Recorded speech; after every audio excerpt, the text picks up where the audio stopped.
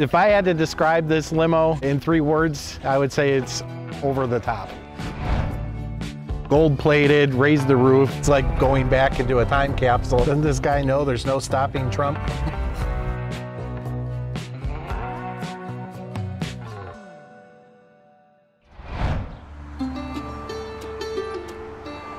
The Volo Auto Museum, it's a 35-acre museum with not just cars, but all kinds of historic Americana. Scooters, kiddie rides. There's something for everyone. The Trump limo is something that we had to have here at the museum because we're about history, about celebrity-owned cars. Like him or not, he's a famous person, so we had to have it here. Cadillac got with Trump, and they slated off for a lot of them to be built.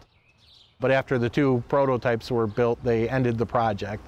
Trump has his version of why the project was canceled. Cadillac has their version why they canceled. But I guess we'll never know the truth. It was really the beginning of the Trump branding. Trump has branded many things from water to steak, golf courses, and this was the first item. He got the idea to brand his name as a luxury item. It's branded Trump Series right on the emblem. You can see the roof line, instead of going down, the roof line starts going up. It doesn't follow the line of the window because they raised the roof for extra headroom.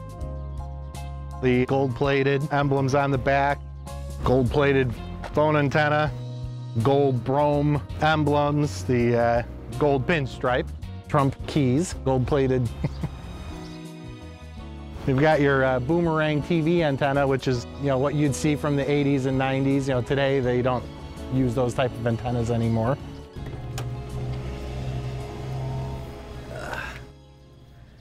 Is it cool in here or is it cool in here?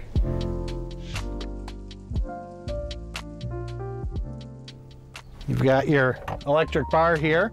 You just put in your glass. You got buttons here. You just pick your own poison. All this is real wood. Got little picnic tables that come out.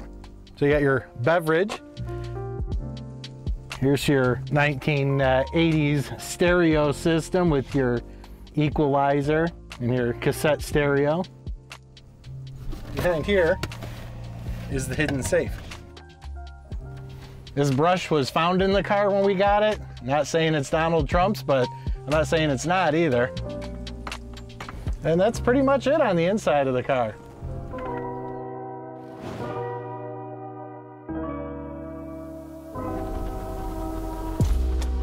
Now some custom touches up in the front here. The steering wheel is a custom steering wheel that was added.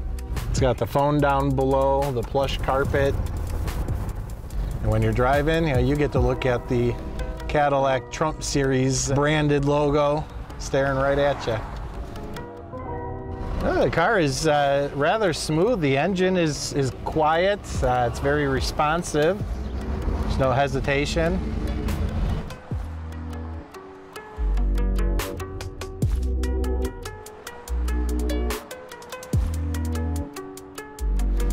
The car doesn't have a whole lot of kick. It's not a sports car by any means.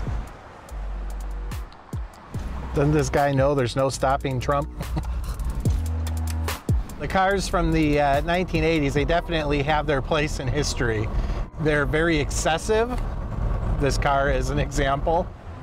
The cars themselves were not very good. They're kind of like anything from the 80s. They have their place in time. This just takes me back to the Miami Vice days.